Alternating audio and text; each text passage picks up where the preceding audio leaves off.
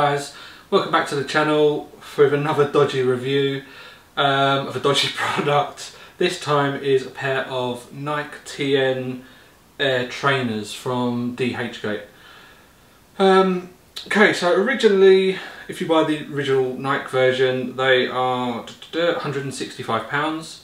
These cost me a total of £38 including carriage and tax from DHGate. Ordered on the 26th of March and came on the 14th of April. It took 19 days to arrive, so not bad. The reason I did it is because I haven't got £165 to spend on trainers. I've got a young child, I've got 2 elder children, I've got a mortgage, a car, a wife, loads and loads of bills, all my energy keeps on going up, thanks British Gas.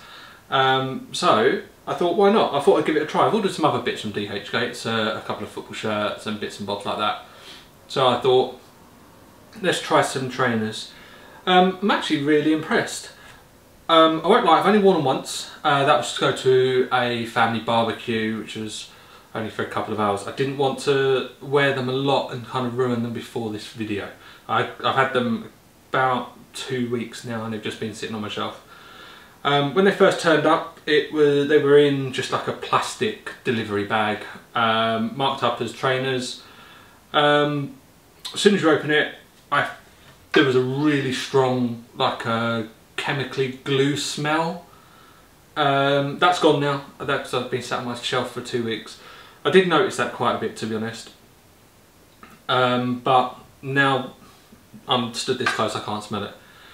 Look and feel perfect. Sorry, I've had to create a load of notes. I've got quite a few videos to do. I've had a few pairs of TNs over the years, although it's been some time since my last real pair. I think my last real pair was probably about 10 years ago.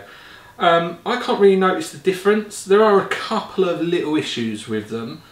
Like, what have we got? I've just noticed some stitching just here that's a little bit loose.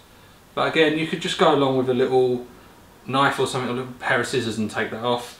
One of them, not that one, you can kind of see they've got a guide mark on the base, just there. But you can just see the dotted line where it's not just quite in the right place. But again, it's on the bottom of the trainer, you would never ever see it. I got these really because I wanted a pair of grey trainers. I wear a lot of grey and a lot of blue. These are perfect. They've got a nice little bit of colour in them. So you've got the red tick and the red air bubbles. Yep. What else have we got? Okay, right. So this is a question I've actually written down for myself. I always ask myself, are the fault stroke issues worth the difference in cost to the original product? Okay, so these were £126 difference in cost. Are they £126 less of the original product? No, not at all. I've only worn them once. That might change. I might wear them wear them a second time and they might fall apart. But that's the risk you take with DHGate. The sizing of them is perfect. I'm a size 10, so I ordered a size 11 in US. I think that's how it works. They fit fine. The laces feel strong. All of the markings ain't coming off. I've had a bit of a play around with them. The air bubbles aren't solid. You can actually feel there's air in them. There's actual cushioning. When you're on DHGate, don't be fooled, because when you're looking at the pictures, you don't see any Nike signs. That's their way of kind of getting through the kind of counterfeit legality way, I think.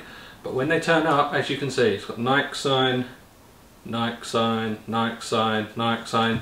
Even on the inside where the label is, Nike sign. So, would I recommend them? Yes, I would. But you will have to take the risk. I can't imagine that every single seller on there is selling good quality products. With DHGate, you've got to be a bit careful what you search for, because you can't put... You get better results if you didn't write Nike trainers. If you wrote TN trainers, then you'd be better. Or something like, if you're searching for an Arsenal shirt, don't type Arsenal, type in Arsen, A-R-S-E-N. I think, Arsenal, that's it, it's just with the L missing off. But yeah, like I say, I'm going to be wearing them over the next few weeks. If you don't see another video after this, assume they're good, because I wouldn't bother making another follow-up video for this, because you lot have probably suffered enough. Anyway, so that's my review of the DHGate Nike TN trainers. I can now start wearing them because I don't have to worry about keeping them clean for this bloody video. Thanks very much, guys.